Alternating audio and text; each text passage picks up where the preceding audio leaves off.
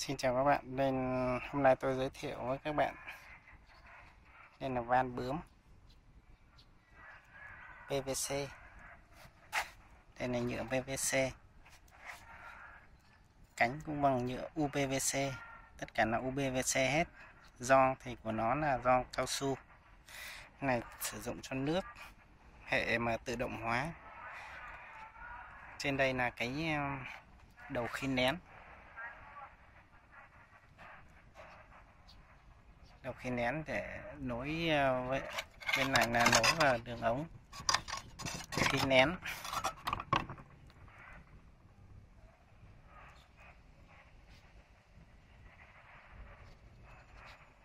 Đây, đóng mở, hiện tại đang đóng, khi mà mất điện thì nó sẽ mở.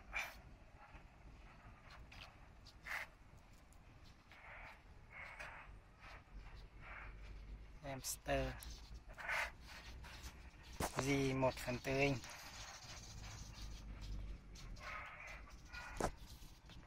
Còn những cái nỗ này đầu vào nó sẽ là 1/4 inch để cho khí vào.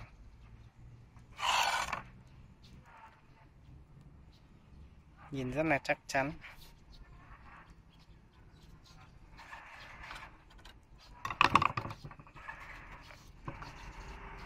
Trên này hệ thống điều khiển.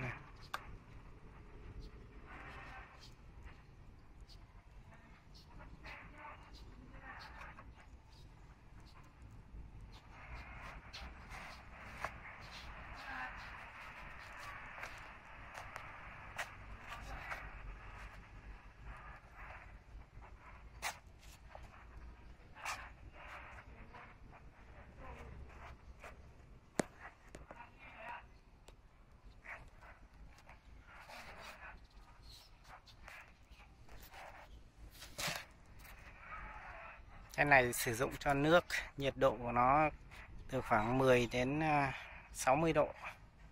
Maximum là 60 độ. Thường gioăng cao su nó chỉ sử dụng trong phạm vi an toàn là từ khoảng 10 đến 60 độ là ok.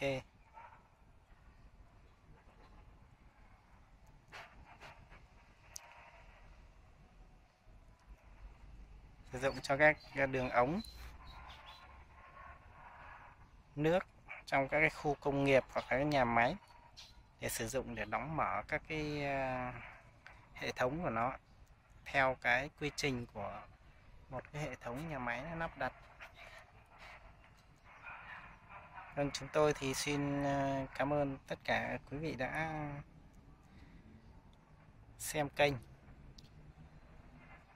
Quý vị có quan tâm đến van và đồng hồ nước thì xin hãy ấn đăng ký và ấn like để có thể theo dõi ở các cái video tiếp theo về giới thiệu về van và đồng hồ nước. Xin chân thành cảm ơn.